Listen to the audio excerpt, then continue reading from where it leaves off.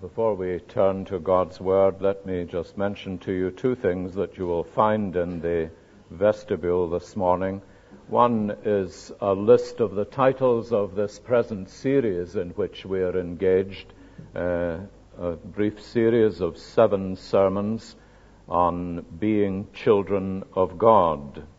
That is available in the vestibule and I think possibly on the stairwells. Also in the vestibule you'll find a cut-off of the article which many of you have been asking me if we could have copies of available, which I wrote in the Herald. That's this one, and it's available if you want it in the vestibule this morning. Now, we turn together this morning to 2 Peter chapter 3, where our reading was. And as we have our Bibles open before us, we bow together to seek God's grace and illumination. Let's pray together. Father, we confess our utter dependence upon the light that your Holy Spirit is pleased to shed upon the written page of your word. And we ask that now you would speak to us. Open our understanding, open my lips and anoint them that they may speak only your words. Open our hearts that for the glory of your name we may not merely be hearers of the word, but doers of it also. We ask it through Jesus Christ, our glorious Savior. Amen. So far in this series on being children of God, we have dealt with 2 of the subjects that you'll find on the leaflet. They both concern the question, how do I become a child of God? The answer that Scripture gives is by 2 sovereign acts of God which He performs upon us. One is the new birth from above.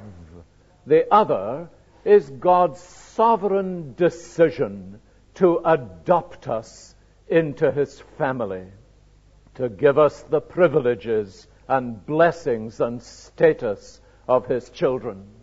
It's about these privileges that Dr. Sinclair Ferguson will be speaking to us this evening when he comes in our evening service to the 4th of our themes. But this morning we turn to what is obviously the next question, and that is, how do I grow as God's child? Our theme is therefore the growth of God's children. The importance of it, I hope it will be unnecessary to convince you of, for the simple reason that we see the evidence of this in physical human life, where arrested development is one of the tragedies that we face in a fallen world. Whether we are speaking about physical growth, or about mental development, or about emotional development, wherever you find it arrested, there is always tragedy there. But the saddest thing of all to see in any life of a Christian believer, and the most tragic thing in the Christian church, is to discover arrested spiritual development. That is the picture that so often confronts us of people who have been converted to Jesus Christ years ago, but are still in spiritual babyhood. It's manifest that in the New Testament that problem confronted the apostles and broke the heart of people like the Apostle Paul. Let me read you some words John Stott has written trenchantly on this subject. Our churches, he says, are full of Christians who were not only born again years ago, but who stopped growing years ago. They have never graduated beyond the nursery. They want to be amused or entertained. They only have an appetite for spiritual confectionery and no hunger for solid food. The sight is distressing, and the prospect for the church infinitely serious. That, of course, is why Peter, when he begins his first epistle, we read the last chapter of the second epistle this morning, but when he begins his first epistle, he calls upon his brothers and sisters to praise God with him, who has given us new birth. But then when he comes into the second chapter of that first epistle, he urges those who have been born like newborn babes, crave spiritual milk, that by it you may grow up in your salvation. And significantly, he closes his correspondence. His last words in the New Testament that we have are our text for this morning. Grow in the grace and knowledge of our Lord Jesus Christ. To him be glory. Peter was burdened, in the words of Paul, to present every man mature in Christ. What I think made the matter more poignant as well as more urgent for the apostle was that he could look back, and everybody else knew about it, to the time when he had been retarded spiritually through his disobedience, through his refusal of the God-given pathway to discipleship and growth. And Peter unquestionably knew what it was to suffer the retarding power of the world and the flesh and the devil. And the tears and anguish that he went through were enough to make him cry to God and to his people that they might grow and go on. Do you notice how he introduces this last verse, which is our text, by saying, therefore, dear friends, since you already know this, that is, you know that time is short, you know that Christ is coming, you know that you're not going to be here forever, you know there is a day of reckoning arriving. Be on your guard so that you may not be carried away by the error of lawless men and fall from your secure position. But grow in the grace and knowledge of our Lord and Savior, Jesus Christ. Peter is burdened that they might grow. Nothing could be more important. Now, I want us to turn to these words for the rest of our time and consider them just a little, and you will need to explore them further, because there is no more important theme for us to give ourselves to. My dear friends, there is nothing that godless world out there needs so desperately as distinctive godliness in the lives of mature Christian men and women in the church. Because it is in us that they see whatever they will see of Jesus Christ.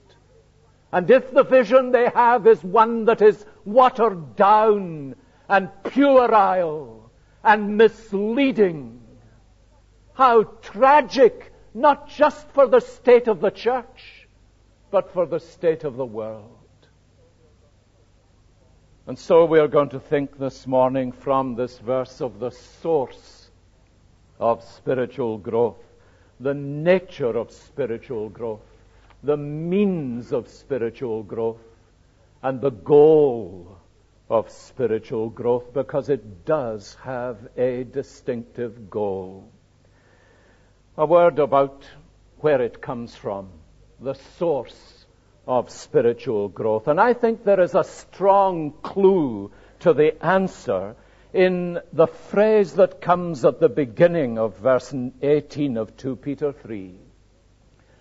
Grow in the grace of our Lord and Savior Jesus Christ. You will know that some of the versions have grow in grace and in the knowledge of our Lord and Savior Jesus Christ. The NIV has grow in the grace and the knowledge of our Lord Jesus Christ. The Greek simply says, grow in grace and knowledge of our Lord and Savior Jesus Christ. And we speak often about growing in grace. Grace is God's free, unmerited mercy by which He saves and sanctifies sinners. That is, not only saves them from their sins by that grace, but transforms their lives until the day when they go into the presence of the Savior towards reflecting His image in them. And that's what salvation is, of course. Salvation is not just deliverance from God's judgment. Salvation is salvation to make us more and more and more like Jesus Christ. And the author of it all is God Himself. And I want to say to you this morning, for the sake of clarity at this point, that there is nothing that will contribute towards your growth in grace which is not to be found in Jesus Christ Himself. He is the source of everything we need. The Apostle Paul says to the Corinthians, He is our righteousness. He is our wisdom. He is our sanctification. He is our redemption. Everything the believer needs, my dear friend, is in Jesus Christ. And therefore, it is vital to grasp that we are not only born anew by grace and adopted into God's family by grace, we grow through the grace of God also. So it doesn't matter who may be involved in your spiritual development. You will be in exactly the same position that Paul describes to the Corinthians again when he says, Paul may plant, Apollos may water, but it is God who gives the growth. Where does growth come from? It is inescapably true. According to the New Testament, it comes from God. Spiritual growth comes from God. Now, if you just think with me for a moment about the second subject I want to touch upon from here, that is the nature of spiritual growth, you will see why this is so. What is the nature of spiritual growth? Well, Peter helps us earlier on in this letter. It's just a page back in my copy of the NIV, and it probably is in yours too, if you just turn one page back to chapter 1 of 2 Peter.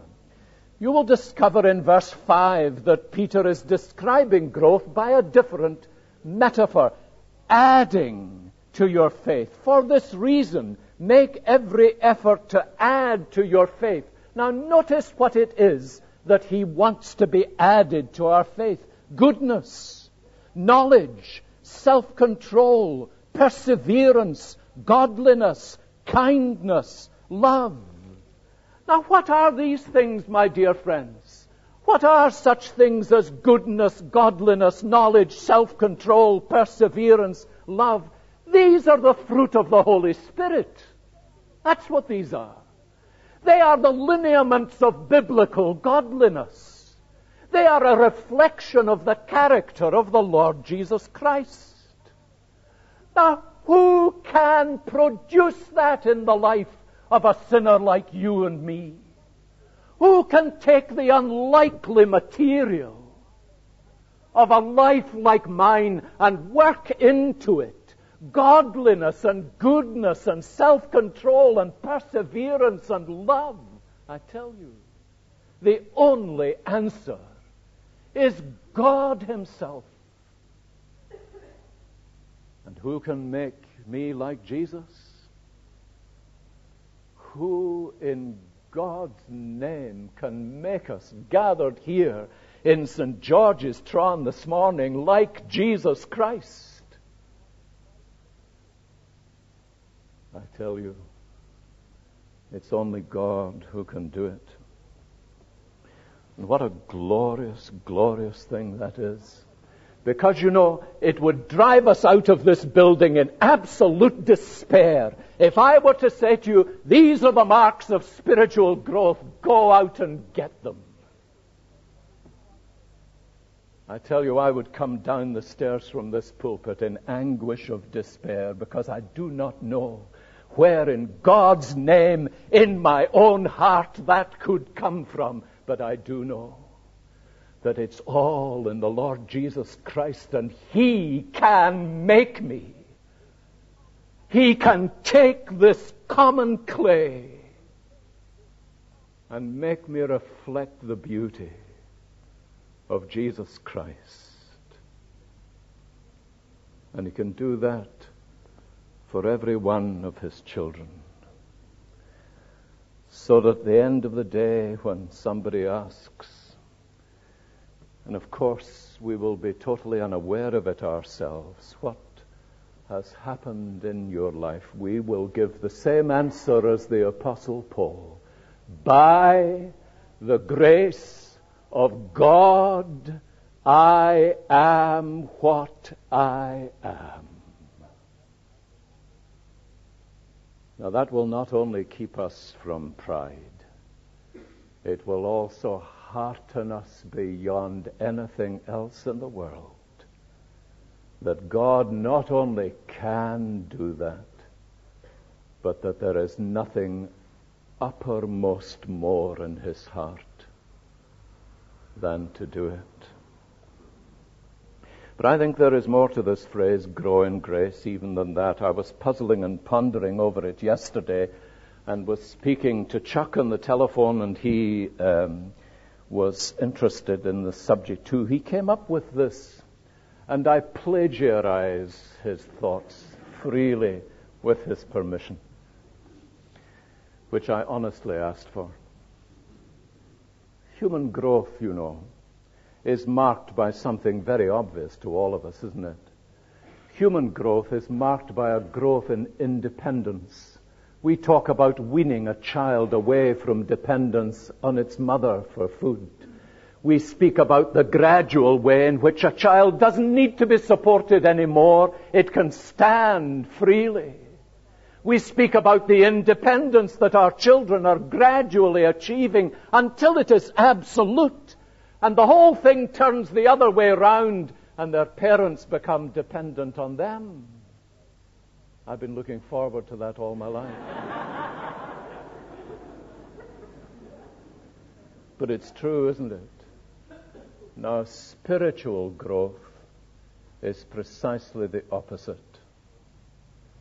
Spiritual growth is getting to know Jesus Christ more and more, so that I become more and more dependent on Him, so that the whole of my life draws from the infinite riches of His grace, and my dependence upon Him, my trust in Him, becomes more and more absolute as time goes by. And that's why it's so important for us to grasp that we grow in grace. This is the link between growing in grace and growing in the knowledge of our Lord and Savior Jesus Christ. Because the more I get to know Him, the more I will grow.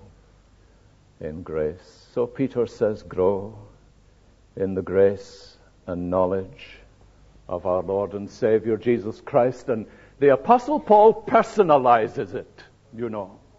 This is not doctrine for him. This is autobiography. Everything that I was, he says, I count it loss for him. All that I gained, I gladly write off for him. And they're asking, and what now is the great ambition, Paul? Well, it's very simple. That I may know him. And when he prays for the Ephesians, it is that you may know him better. That's what growing in grace is inevitably married to in the Scripture. Growing in grace and in the knowledge of our Lord Jesus Christ. And the miracle, all unknown to you, will take place, that you will gradually be changed into his image as you get to know him better. Now there's another question that arises, and it takes us to the third theme, which is the means of grace. The question is, if growing in grace is something which God alone can accomplish, why does he command us then to grow? For that's a command, you know, of Peter's. Grow in grace and in the knowledge of our Lord and Savior Jesus Christ. Well, the answer to that is really important, and really important for understanding the Christian life. Whereas the new birth and adoption are works of God in which we have no cooperation whatsoever, any more than a child cooperates in being conceived and born. The child is acted upon, and the new birth is like that. When a child is adopted, they don't go round the babies and say, now who would you like to choose as your father? The adoption is a unilateral decision of the parents. So they advertise it, chosen son or chosen daughter. But the simple fact is our growth as God's children requires our wholehearted obedience to the plan and purpose of God for our growth. The human analogy is clear, isn't it? There may be a child who's not getting the correct diet or enough exercise or fresh air and so on, and we may say to that child, if they're old enough to understand, you need to get the right food. You'll never grow. You need to get out and get fresh air. You need to take exercise in order to grow. There are some things that will keep you back from growing. When I was a boy, the thing that kept everybody back from growing, the answer to every stunted growth, according to my mother, was that they had smoked. If you smoke, you'll never grow up. That was the answer. Now, that may well be true, but it was a philosophy that was simple, and my mother held it, and it's probably the reason that as a small boy I was terrified to do it. In the spiritual life, there are things that will stop you growing. They are disobedience to God. They are a refusal to take the food of the Word of God and satisfy your soul on it.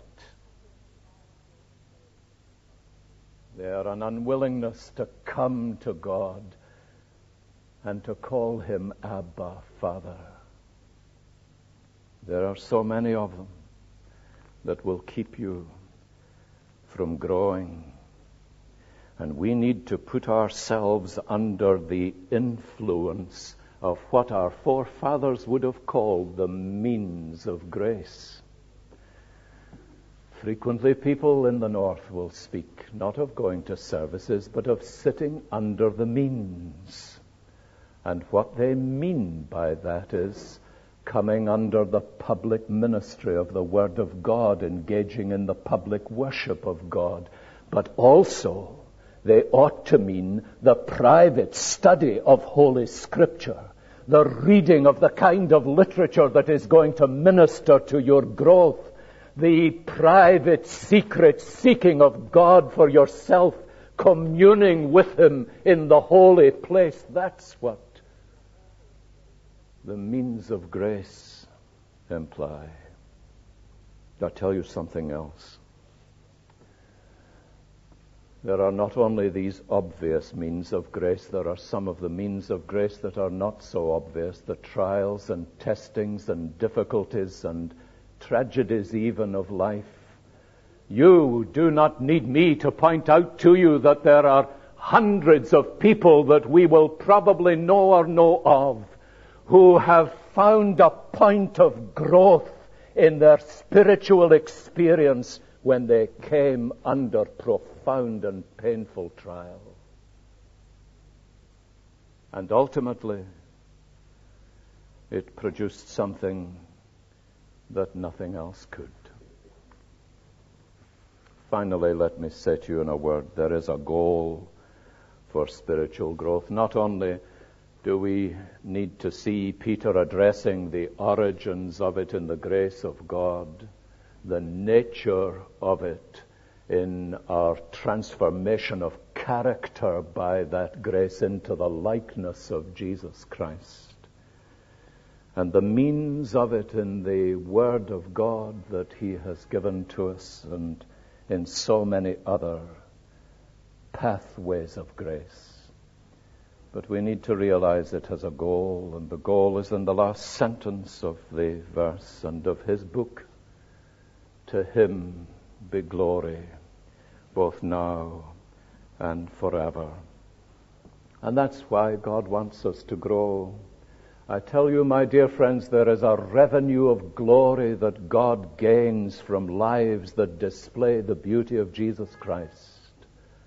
And if I may tell you where He is robbed of His glory, it is in a life that boasts of the new birth, but is still playing around with nursery toys. May God help us in His mercy to grow in grace and in the knowledge of our Lord Jesus Christ. Let's pray together. Teach us, blessed Lord, your word. Open our hearts to you and take us forth into this day with a vision for what you mean us to be, for the glory of your name. Amen.